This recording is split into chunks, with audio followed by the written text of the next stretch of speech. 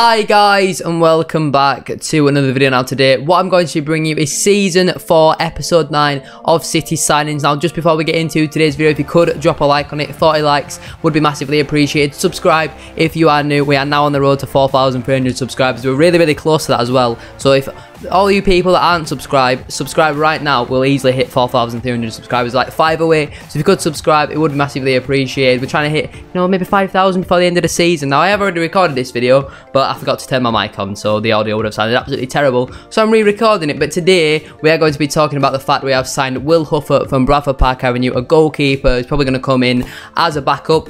Now we will get into the article, all that sort of stuff, and then I'll give you my thoughts on it, because I can't really give too many thoughts on a player who's going to come in, probably just sit on the bench and then leave at the end of the season. So we'll get straight on with the article. So yeah, make sure you leave a like and subscribe. The mic is definitely on this time, but the article reads, City get hands on Huffer. I assume that's meant to be like a goalkeeper reference, but it doesn't sound great, to be honest with you. Anyway, Bradford City yesterday completed the signing of Will Huffer from Bradford Park Avenue. The 22-year-old has put pen to paper on a deal until the end of the 2020-21 season, after the two clubs reached an agreement for the transfer. Now, I believe he was on a pay-as-you-play sort of contract. Now, I actually tweeted out under the tweet of him signing, saying, what's the point in paying a fee for a keeper who's probably never going to play and then leave at the end of the season? Now, apparently, because he's in non-league and there's just like loads of complications in his contract, all this sort of stuff, someone were telling me that basically we don't have to pay a fee for him, and he'll just come in as a free and then he'll leave probably as a free, unless like Hornby like breaks his leg and then Huffer comes in and keeps clean sheets. I can't see him getting a new deal, but yeah, I think he's just come in just to warm the bench, which is more than, it is what it is at the end of the day. We could have just put the academy keeper on the bench for the rest of the season. I don't see a problem with that. But anyway, I will continue with the article before giving you any of my further views. Huffer arrives at the Utility Energy Stadium to provide competition in the goalkeeping department after Richard O'Donnell was ruled out for up to 3 months with a torn thigh. The former Leeds United stopper served a spell on loan at Barnet in 2019 before signing for the Bantams City neighbours in November, so he's only been there for 3 months. Huffer said, I'm really happy to be here. It happened very quickly, but the lads have been great with me so far and I've been impressed by the setup. I mean, if you're coming from Bradford Park Avenue, coming all the way up to Bradford City, I know that's only 2 leagues higher, but I'm sure our setup is a lot better than what theirs is.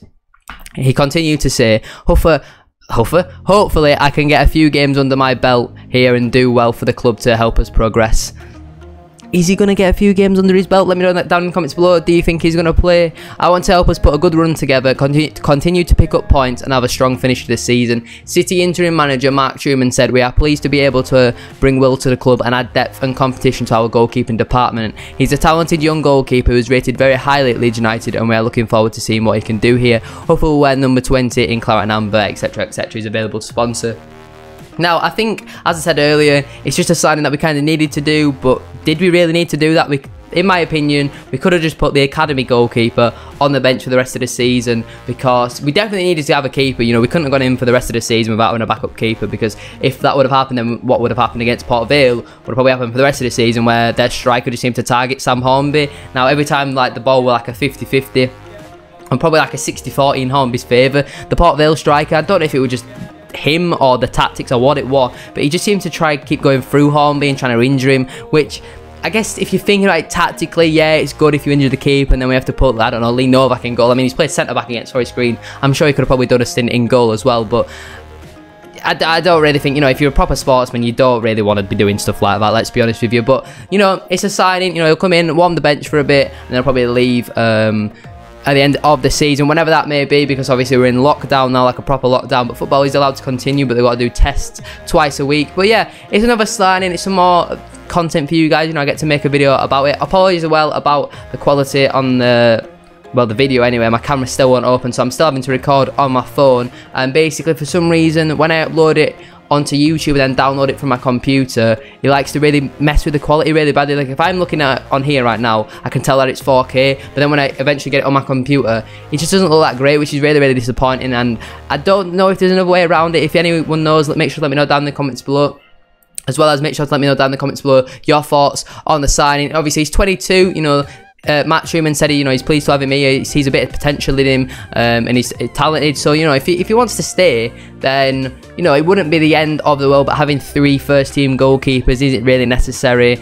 I don't really think so. I mean, we could keep him then, just keep sending him out on loan, but then if you're paying his wages, it does seem a bit pointless, to be honest with you. It'll be interesting to see what happens when Richard O'Donnell, you know, he's fully fit again. That should be around April sort of time, late March, April sort of time. But I think it was Connor Sellers has already said that, you know, that O'Donnell will have to earn his place in the #1 spot. Obviously, if Sam Hornby comes in and then for the next, I don't even know how many games, let's say minimum 12 to 15 games, and has an absolute stinkers and just plays awful, then it'll be pretty obvious that Richard O'Donnell will come back in to the first team and Hornby will be probably put back on the bench or maybe loaned out again, like what happened last year. You know, because I think you can loan out to non-league clubs whenever, I believe. Don't quote me on that. But yeah, that's just my thoughts on the signing. Make sure to let me know your thoughts on the signing down in the comments below. The microphone is on this time as well, so that's always lovely, lovely stuff. But yeah, guys, that is where I am. I'm going to leave today's video. If you have enjoyed, a like would be massively appreciated. 40 likes, as I said at the start of the video, would be absolutely class. Once again, apologies about the video quality. There's nothing really much I can do. Subscribe if you are new as well. Thank you so much for the support recently. Make sure to come follow me on Twitch. Link is down in the description below. I'm streaming at least 25 hours a week, which is like 3 or 4 hours a day at the moment. So make sure you go over onto Twitch. Make sure to drop me a follow. Come tune into the live streams. You know, we're on the road to 1K followers. We are currently on 622 at the time of recording. So make sure you come over there, drop me a follow, because streaming, I mean, it's just class, innit? I absolutely love streaming at the moment. And I'll see you all guys, though, in the next video, which will be tomorrow. It'll be the Jordan Stevens signing, my reaction to that, which I'll have a lot more to talk about in that, because he's probably actually going to play. I'll see you all in a bit.